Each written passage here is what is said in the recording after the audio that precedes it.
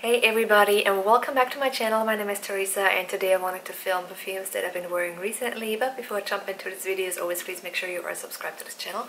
Give this video a thumbs up, and let's go ahead and jump right in. Okay, so honestly, I have not been wearing a lot of perfume in the month of December and mid-January, but the last like 2 weeks I've been like wearing a lot of perfume again. So I wanted to share them with you guys. Let's go ahead and jump right in with the first one, which is from Armani, which is honestly one of my favorite perfume designer brands when it comes to like perfumes. And this one is Terra di Gioia, and as you can see right here, and I'm using a different light today. I don't know how it's gonna look.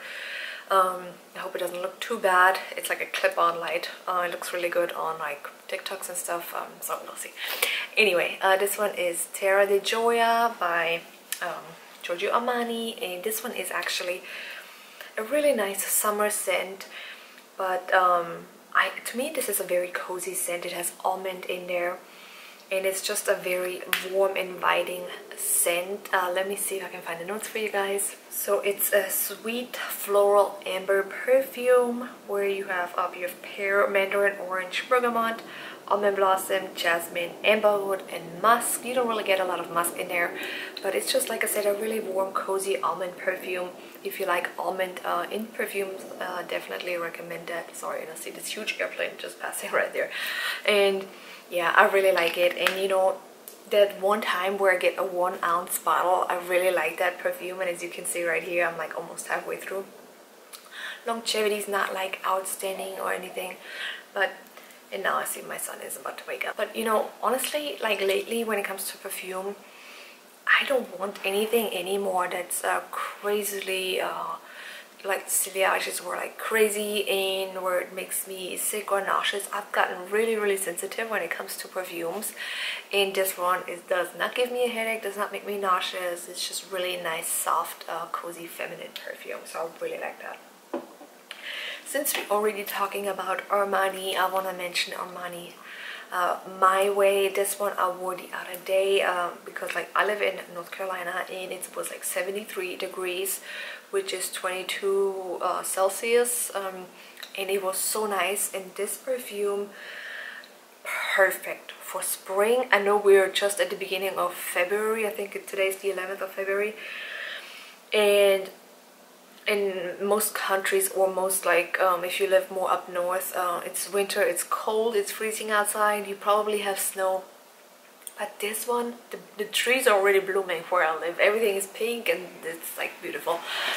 But this is just so nice. It has like a sparkliness to it. There's tuberose in there. It's a very happy perfume, and spring is the perfect time to wear this perfume. If you have this perfume, you know what I'm talking about.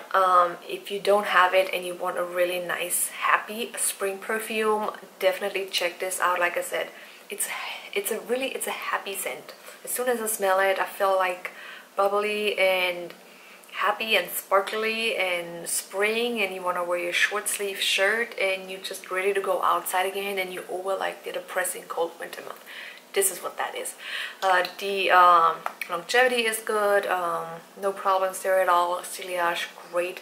The only thing, which is, you know, not really a problem, but the color of the perfume has changed. It's supposed to be a pink perfume, and obviously, as you can see right here, I don't know if it shows on camera, but it's more like this yellowish color, which, you know, kind of sucks, but you know, scent is still really good. I do have my perfumes in the bedroom, but there's no light exposure like directly to the perfumes. But yeah, really nice perfume. Another great perfume for spring is Prada Paradoxe. This one is the most recent release from Prada, and you know, Prada, they haven't come out with anything in years, and then they came out with this, and it's so nice. Oh my god, this is so feminine, and to me this is a mixture between Valentino Donna Born in Roma and Armani My Way. If they would, you know, if you would layer them or have their baby, that will be it. And it's just so girly, it's feminine. If you're a teenager, you can wear it. If you're in your 40s and your 50s, you can wear it. Again, this is a very happy scent. Let me see if I can find the note, because I don't know it off top right now. So it's a white floral, and you have a pear, tangerine, bergamot. In the middle you have orange blossom, neroli essence, neroli, jasmine, bourbon vanilla, amber, musk, and benzoin. So I thought for a second, I thought there's what is it, tuberose in there, but there's no tuberose listed. But you can definitely smell the vanilla. You get the neroli, the jasmine.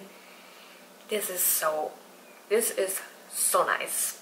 This is so nice. I know it got a lot of hate. A lot of people say it's very average, but you know, honestly, I like crowd pleasing perfumes. I don't like anything too complex, and I really like it. This is the 1 ounce bottle, and yeah, great for spring and summer. Then what I also wore was Coach Dreams. I've had this for 6 months now at least, and I haven't worn it a lot. I've worn it maybe 2 or 3 times. And this one is so nice as well. This one is a close dupe to Carolina Herrera Good Girl. So if you like Carolina Herrera Good Girl, this one is a really affordable option right here. It's not you can get it on discount websites. I got this actually when I was in Austria for 21 euros for, what is it, 40 ml, and 40 ml is like the perfect size. It's not like a small bottle, but it's not like, you know, it doesn't take you forever to go through. Great size. I think it looks, the bottle is really cute too. Longevity is really nice. And this one, and I sprayed it right at the camera. Great for a night out. Great for a night out. Let me see if I can find the notes for you guys. So it's a citrusy vanilla perfume. You have pear ice cream in the top. Then you have bergamot, jasmine, sambac, magnolia, tonka, and vanilla, which, you know, sounds delicious. And people on Fragrantica as well say it's close to Carolina Herrera Good Girl or Jimmy Choo, Iron Choo, Dahlia by Bath and Body Works. So yeah, those are in that same scent category, and the longevity is really good too. For, you know, designer, it's around, but you know, to be honest, you know, doesn't matter. Niche perfume, they don't last forever either. It always depends what kind of perfume it is. It always depends like what the concentration of it is. You get it. Really good longevity, around 6 to 8 hours. And then of course, Alien Goddess Intense. I'm wearing this today.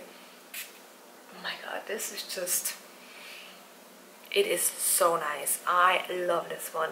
This one was the best purchase that I did in 2022, in my opinion. The best perfume release that was ever released within the last couple years. Longevity is great. It's like an ambery vanilla perfume. There's coconut in there, but you don't smell the coconut. At least I don't. Maybe for like a little bit. You do get, at the beginning, you do get a little bit of the Alien DNA, but it does not last long. If you don't like the original Alien, definitely give this one a chance before it goes away, because, you know, with Terry Mugler, you just don't know. And the bottle is so pretty too. It's like an ambery vanilla perfume, which is like definitely my favorite scent category. Oh, so nice in the dry down. And with this one, you do want to give it a little bit of time. You know, when you spray it initially, you may not like it, so definitely give it some time. Let me pull up the notes. So in the top you have coconut and bergamot. Like I said, I don't really get the coconut. Mid you have jasmine, jasmine tea, vanilla, benzoin, and cashmere wood. So, you know, nothing too complicated, but so good. I love this one. The next one is from Givenchy, and this one is Hot Couture. This is the Eau de Toilette, and I just love this perfume. As you know, I have a lot of perfumes. I have around 90. Well, I did get rid of a bunch. I have around 75 maybe at this point. I've worn it a lot. I know it doesn't really show, but let me tell you guys, I love this perfume so much because it reminds me of the early 2000s, and sometimes I just wish I could go back to those times where everything was just like, you know, social media didn't really exist that much. I mean, you know, that's when MySpace kind of started. But, you know, the hills, Laguna Beach, OC, like that was the time, and it takes me back to those days, and it's so nice. It has raspberry in there. It's like a fruity, smoky perfume. So it's, you know, it's a little bit of innocent, but that smokiness definitely gives it a little bit of that, you know, that little extra. little let me see, let me pull up the notes, and as always I have the notes here somewhere on the screen. So it's like a sweet fruity perfume. In the top you have bergamot, amalfi lemon, raspberry spices, big strawberry, magnolia, rose, tuberose, vetiver, amber, and musk. I've never tried the eau de parfum version. I don't know what the difference is, but this one is just so good. So good. If you like a little throwback, do yourself a favor and try this. And last but not least, this is from Afnan. This is 9 AM, and they have different ones. This is a flanker of their 9 AM line, and this one I got sent by Afnan. I did a review on some of the perfumes in my most recent video, and this is this is hard to explain. Well, it's not that hard to explain. It's like a tropical scent, but not like coconut, cherry flower tropical. It's like a happy tropical scent. In the dry down, it reminds me of Michael Kors Wanderlust. People say it reminds them of Michael Kors Wanderlust. What is it, sensual? Or let me see if I can find it. So it's considered to be an amber musky powdery perfume. In the top you have mandarin orange, bergamot, grapefruit. In the middle you have blackcurrant, raspberry, musk, amber, and orange. And like I said, I've never seen a perfume that has orange in the base, but this one is so good, and it's super affordable as well, and it's 100 ml bottle. It looks nice, doesn't look cheap at all, and the cap is super heavy.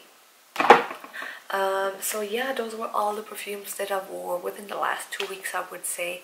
Yeah, let me know your scent of the day, and again, please make sure you are subscribed to this channel, give this video a thumbs up, and I will see you next time.